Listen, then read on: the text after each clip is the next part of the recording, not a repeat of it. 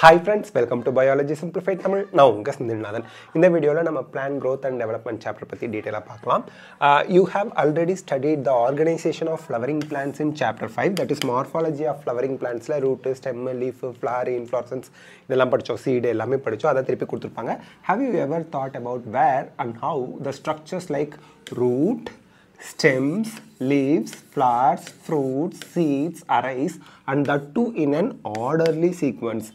நமக்கு வந்து பாத்தீங்கன்னா seed form ஆயிருக்குனா அந்த seed நட்டு வச்சோம்னா seedல இருந்து first root வரும், அப்புறம் stem வரும், stemல leaves எல்லாம் வந்திருக்கும், அப்புறம் ஒரு குறிப்பிட்ட growth period வந்ததுக்கு அப்புறம் flower, fruit, seed இதெல்லாம் வருது. சோ ஒரு orderly mannerல தான் root, stem, leaves, flower, fruit, seed இதெல்லாம் ஃபார்ம் ஆகுது.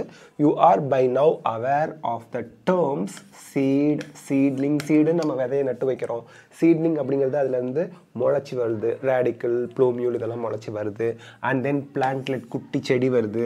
அதுக்கப்புறம் mature plant வருது. You have also seen that trees continue to increase in height or girth. heightனா உயரமா வளருது, girthனா சைடுல குண்டா வளர்ந்துட்டு போகுது over a period of time. However, the leaves, flowers, fruits of the same tree are not only have limited dimensions but also appear and fall periodically and sometimes repeatedly. இந்த இடத்துல என்ன சொல்றாங்க நல்லா பாத்துக்கங்க. நமக்கு ரூட், ஸ்டெம் இதெல்லாம் ஒரு பிளான்ட்ல வளர்ந்துக்கிட்டே போகும். உயரமாவும் வளரும், குறுக்காலையும் வளரும். பட் இலை, லீஃப், ஃப்ளவர், ஃப்ரூட் இதெல்லாம் வந்து பாத்தீங்கன்னா அதோட சைஸ் பர்டிகுலராக ஒரு பர்டிகுலர் மேங்கோ ட்ரீ பார்க்குறீங்க, அந்த பர்டிகுலர் மேங்கோ ட்ரீல மேங்கோவோட மேக்ஸிமம் சைஸ் என்ன அதுதான் மெயின்டைன் ஆகிட்டு இருக்கும் அந்த பர்டிகுலர் ட்ரீல. டிஃப்ரெண்ட் வெரைட்டியில் டிஃப்ரெண்ட் சைஸ் இருக்கலாம். ஆனால் ஒரு particular variety of mango ட்ரீல mango ஃப்ரூட்டோட size அதுனா அதுதான். அதே போல் கிரேப் சைஸ் அதுனா அதுதான். ஸோ அந்த ஃப்ரூட்டோட சைஸ் வளர்ந்துக்கிட்டே எல்லாம் போகாது. அதே போல் அது வந்து அப்பப்போ அப்பியர் ஆகும், அப்புறம் ஃபால் ஆகிடும். பர்மனெண்ட்டாக இருக்காது. ஒரு பர்டிகுலர் பீரியட் தான் அது இருக்கும், அதுக்கப்புறம் பழுத்ததுக்கப்புறம் கீழே கொட்டிடும். அதே மாதிரி தான் லீஃபும். ஸோ இந்த லீஃபு, ஃப்ளவரு, ஃப்ரூட்ஸ் இதெல்லாம் ஃபார்ம் ஆகும், கீழே விழுந்துக்கிட்டே இருக்கும், அப்பியர் ஆகும், ஃபால் ஆகும் ஒரு பர்டிகுலர் டைமில் ரிப்பீட்டடாக. வை டஸ் வெஜிடேட்டிவ் ஃபேஸ் ப்ரிசீட்ஸ் ஃப்ளவரிங் இன் பிளான்ட்ஸ்? ப்ரிசீட்னா ஃப்ளவரிங்க்கு முன்னாடி வெஜிடேட்டிவ் ஃபேஸ், அதாவது ரூட்டு, ஸ்டெம்மு, லீஃப் எல்லாம் ஃப்ளவர் ஃபார்ம் ஆகிறதுக்கு முன்னாடி நல்லா மெச்சூர் ஆகி வந்துடுது. ஏன் அப்படின்னு கேட்குறாங்க. All plant organs are made up of variety of tissues. Is there any relationship between the structure of the cell, tissue and an organ and functions they perform? So அது perform பண்ற ஃபங்க்ஷனுக்கும் அதோட ஸ்ட்ரக்சருக்கும் ஏதாவது relationship இருக்கா அப்படின்னு கேட்குறாங்க. ரெண்டு கேள்வி கேட்டிருக்காங்க. வெஜிடேட்டிவ் ஃபேஸ் ஏன் ஃப்ளவரிங்க்கு முன்னாடி இருக்குது? ஏன்னா ஃப்ளவரு, ஃப்ரூட்டு, சீடு இதெல்லாம் ரீப்ரொடக்டிவ் ஸ்ட்ரக்சர்ஸ். இதெல்லாம் ப்ரொடியூஸ் பண்ணணும்னா சர்டன் ஃபவுண்டேஷன், நல்ல ஒரு க்ரோத் அண்ட் அதுக்கு தேவையான வாட்டர் இதெல்லாம் சப்ளை பண்ணுறதுக்கு ரூட், ஸ்டெம் நல்லா க்ரோ ஆகிருக்கணும். ஃபோட்டோசிந்தசிஸ் பண்ணி ஃபுட்டு தான் இம்பார்ட்டன்ட், பேசிக் நீட். பிளான்ட்டுக்கு தேவையான ஃபுட்டை தயாரிக்கிறதுக்கு லீஃப்லாம் வந்துருக்கணும். அதனால் முதல்ல அவங்க வந்துடுறாங்க vegetative face. Vegetative ஃபேஸ்ங்கிறது route, stem, leaf இந்த மூணும்.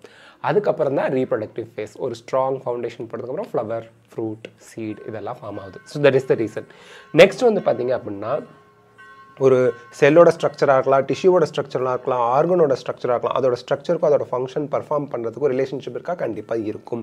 ஃபார் எக்ஸாம்பிள் லீஃபில் வந்து நமக்கு பேரன் கைமால குளோரோபிளாஸ்ட் நிறைய இருக்குது, குளோரன் கைமான்னு சொல்கிறோம். எதுக்காக இருக்குது? ஃபோட்டோசிந்தசிஸ் பண்ணுறதுக்காக. ஸோ ஃபங்க்ஷனுக்கு தகுந்த மாதிரி செல், டிஷ்யூ அண்ட் ஆர்கன் இதோட ஸ்ட்ரக்சர் டிஃப்ரெண்ட்டாக இருக்குது.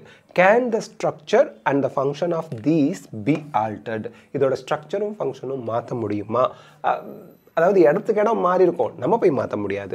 All cells of the plant R டிசெண்டன்ட்ஸ் of the zygote. இப்போ என்ன சொல்கிறாங்க, ஒரு என்டையர் மரம் இருக்குது, பெரிய மரம், ஒரு செடி பார்க்குறீங்க அப்படின்னா அது எல்லாமே ஒரு செல்லுலேருந்து தான் ஃபார்ம் ஆகிருக்கு. அந்த ஒரு செல் யாருன்னா ஜைகோட் அப்படிங்கிற சிங்கிள் டிப்ளாய்ட் செல். மேல் கேமிட், ஃபீமேல் கேமிட் ஃபியூஸ் ஆகி ஒரு சிங்கிள் ஜைகோட் செல்லேருந்து தான் என்டையர் ட்ரீ, என்டையர் பிளான்ட்டும் உருவாகிருக்கு. டிசெண்டன்ட்னா அதோட வழி வந்தது. The question is then why and how do they have different structural and functional attributes?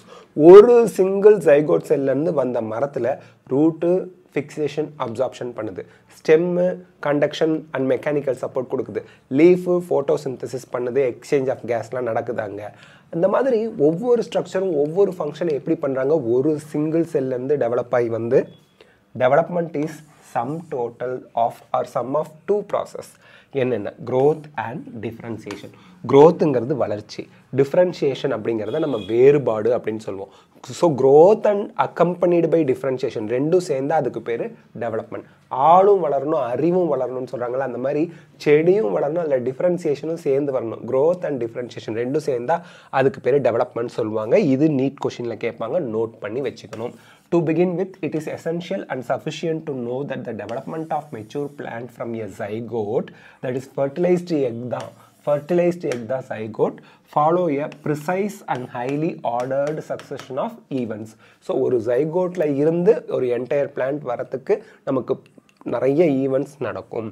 During this process, a complex body organization is formed that produces embryoல form ஆகுதுலே அதான் root, stem, leaves, branch, flowers, fruits, seeds இதெல்லாம் form ஆகுது and eventually they die. எந்த ஒரு உயிரினம் form ஆனாலும் அதோட life span முடிகிறப்போ அவங்க இறந்துடுவாங்க. In this chapter, you shall also study some of the factors which govern and control these developmental processes. So இந்த developmental process-ஐ control பண்ணி கவர்ன் பண்ணுற ஃபேக்டர்ஸ் என்னென்னு பார்ப்போம். இந்த டெவலப்மெண்ட்லாம் எப்படி நடக்குது, யார் கண்ட்ரோல் பண்ணுறா, அந்த ஹார்மோன்ஸ்லாம் கண்ட்ரோல் பண்ணுவாங்கள்ல, அவங்களெல்லாம் படிப்போம். These factors are both intrinsicனா internal factors, பிளான்ட்டுக்குள்ளேயே control பண்ணுறது. எக்ஸ்ட்ரின்சிக்னா environmental factors, வாட்டர், ஏர், இதெல்லாம் டெம்பரேச்சர், இதெல்லாம். ஸோ இதுதான் பிளான் growth and developmentல பார்க்க போகிறோம். நெக்ஸ்ட் நம்ம பார்க்குறது ஓகே ஒரே நிமிஷங்க, நெக்ஸ்ட் பேஜ். ஓகே, இதில் வந்து என்ன கொடுத்துருக்காங்க அப்படின்னா germination and seedling development in been கொடுத்துருக்காங்க. ஸோ சீட்லிங் எப்படி டெவலப் ஆகுது, ஜெர்மினேஷன் அப்படிங்கிறது சீட்லேருந்து உங்களுக்கு ஹைப்போகாட்டில் எபிகாட்டில்லாம் டெவலப் ஆகுது. ஹைப்போகாட்டிலேருந்து ரூட் வந்துடும், எபிகாட்டிலேருந்து ஸ்டெம் ஃபார்ம் ஆகும். ஸோ எபிகாட்டில் ஹுக் மேலே வந்துருச்சு, ஹைப்போகாட்டில் கீழே இருக்குது, நடுவில் காட்லிடன்ஸ் இருக்குது. காட்லிடன்ஸை நம்ம சீட் லீஃப் அப்படிம்போம். ஸோ எபிகாட்டில் இலாங்கேட் ஆகி ஸ்டெம் அண்ட் லீவ்ஸை ஃபார்ம் பண்ணுது. இதை பார்த்துக்கணும். ஸோ நெக்ஸ்ட் பார்ட் வீடியோவில் நம்ம க்ரோத்லேருந்து ஆரம்பித்து ஒரு 3 இல்லை 4 சப் டாபிக் முடிச்சிடலாம். இதில் வந்து பிளான் growth அண்ட் டெவலப்மெண்ட்டோட இன்ட்ரடக்ஷன் மட்டும் பார்த்துருக்கோம். இந்த வீடியோ உங்களுக்கு ஹெல்ப்ஃபுல்லாக இருந்தால் லைக், ஷேர், கமெண்ட் பண்ணுங்கள். பயாலஜி சிம்பிளிஃபைட் தமிழ் சேனலுக்கு சப்ஸ்கிரைப் பண்ணுங்கள். Because your support is our strength. Thank you.